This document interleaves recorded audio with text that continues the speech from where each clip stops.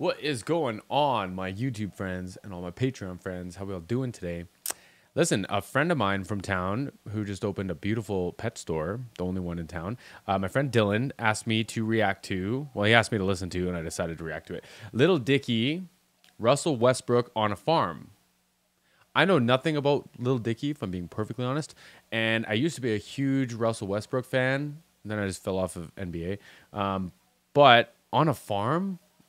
Color me curious, y'all. Color me curious. I'm going to have the link to this in the description box. I would love if y'all are giving Lil Dicky another stream, another view. And Dylan, my friend, I appreciate this.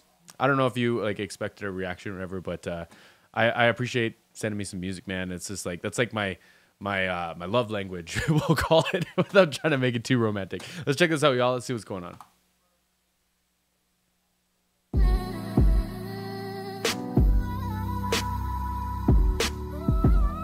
All right.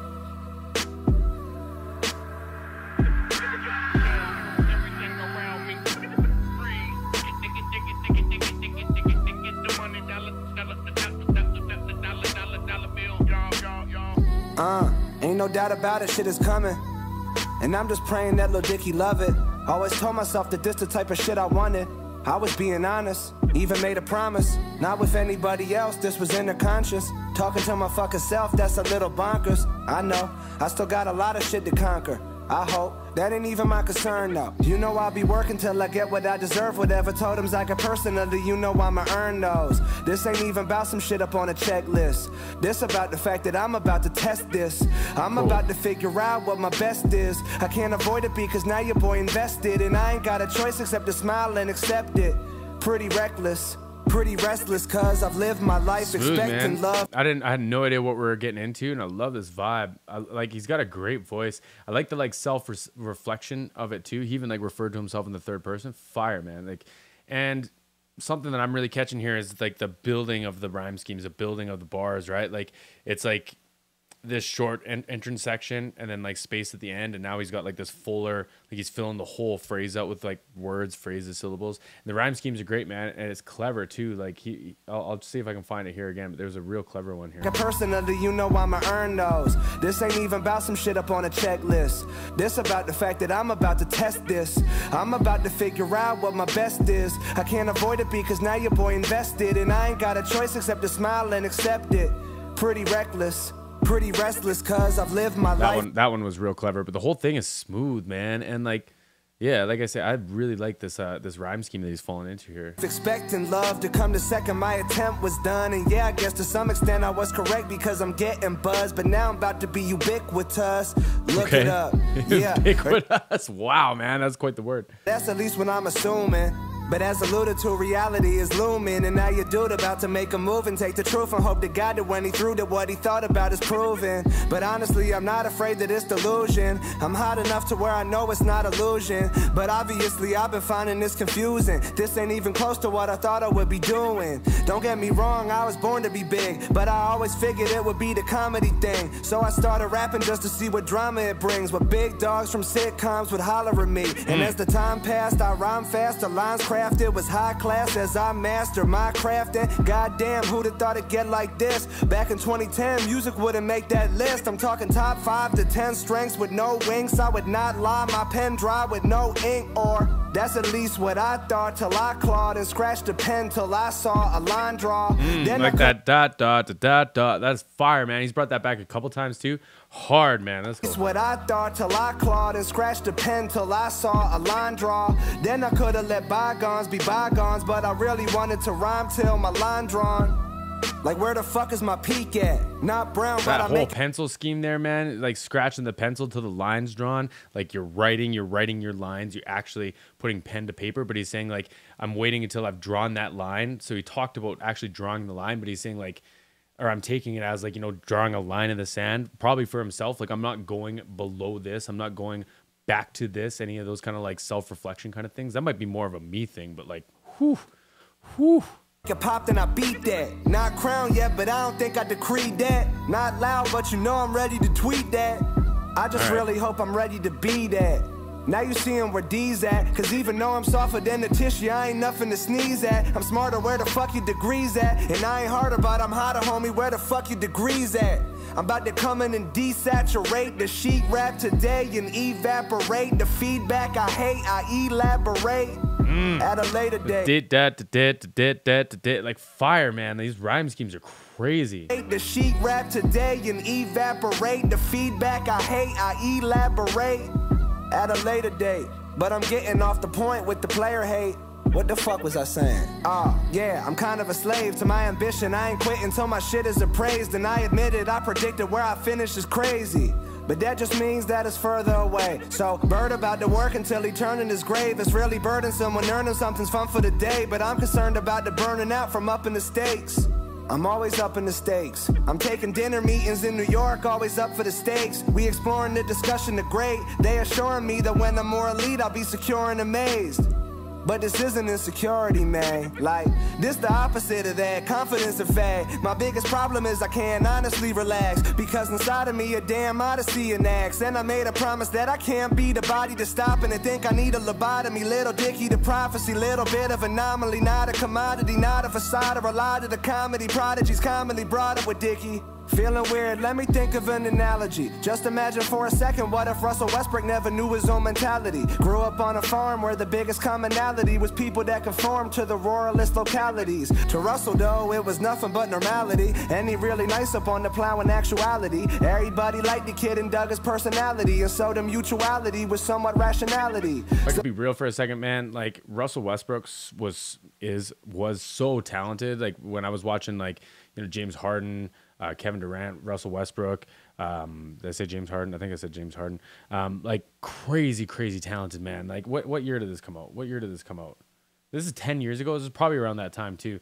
And I truly believe, man, like people who are that talented, they're gonna shine in like one way or another. And maybe he wouldn't have played for like a ball team if he like grew up on a old school farm, or like I live on like an acreage, and there's still something, like you still have to do something, right? Like if I could like talk my own kind of shit for a second, I personally think that this town is not for me, right? Like I moved onto an acreage to get away from the people around me, aside from like a choice few that like, you know, I like to hang out with.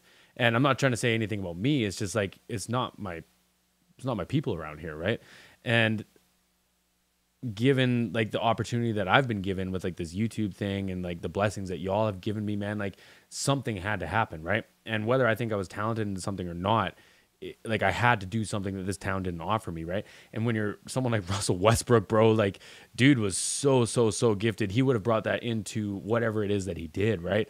And if it means that he's the best potato farmer there ever was, they're probably gonna write songs about him. Like dude's gonna find a way to carve his piece of history, right?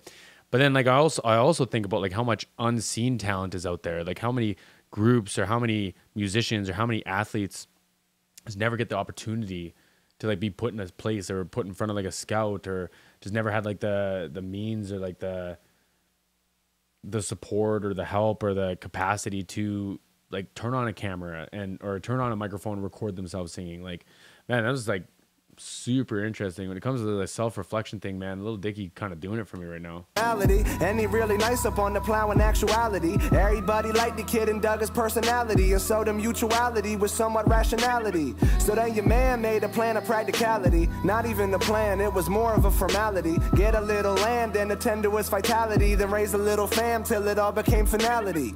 The strategy was just to stay in the course and do your chores. When you're happy, you ain't need to abort. Never explored nothing unless he roll around on his horse.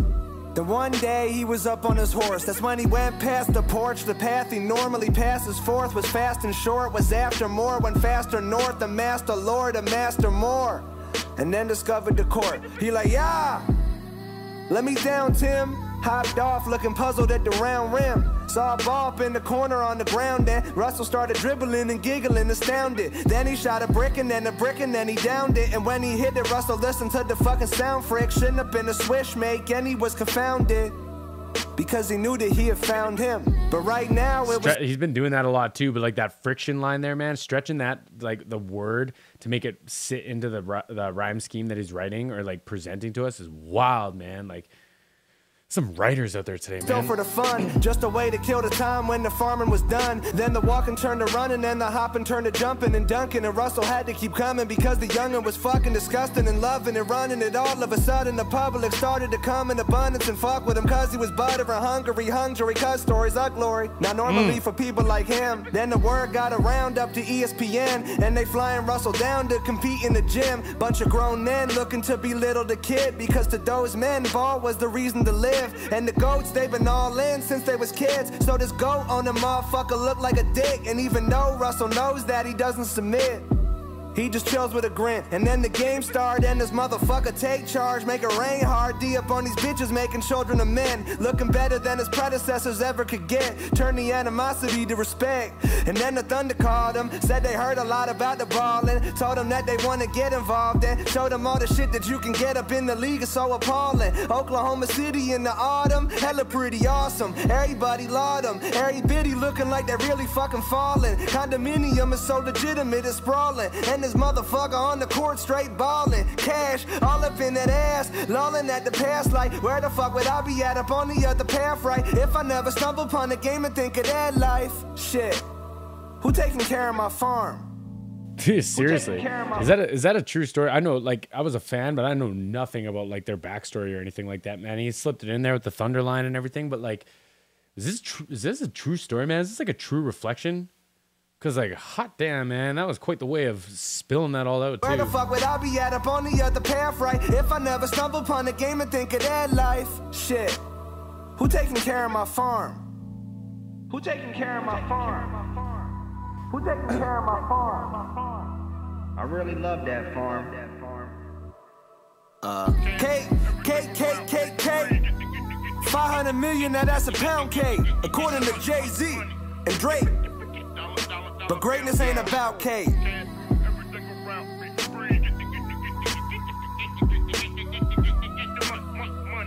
That's true, man. Like, how, like you gotta have metrics to measure like where you're going. But if you're comfortable, back to the like farm thing, like if you can take care of your own, you can take care of your family, you can provide for yourself, and you're happy. Like you're gonna do this till the day you croak. You're just gonna walk out to your cornfield and die out there and just be happy. Like, is there anything wrong with that? And does that make, like, if you sign a deal for 500 million, like, are you happier than the dude who just never even knew the 500 million existed and just like did what he wanted his whole life? Yeah. This is deep, y'all. This is deep. Dylan did tell me that this is one that you really got to sit back and listen to the lyrics, and I feel like I'm gonna go back and listen to this one like 1,000 times. But I enjoyed that, man. He wrote the shit out of that song. Like, wow. And like, excuse me, outside of even just the storytelling, like the introspective, like rapping, the flow changes and the flow schemes and the rhyme schemes and everything you put together, man, were wild. I had no idea. I have no idea who Lil Dicky is. Not a clue. Not a clue. So thank you for the introduction, y'all. I'm going to have the link to this in the description box. My friend Dylan, I appreciate this. Everybody out there, I hope you have a great day. I hope you have a great weekend. And we'll see y'all again soon.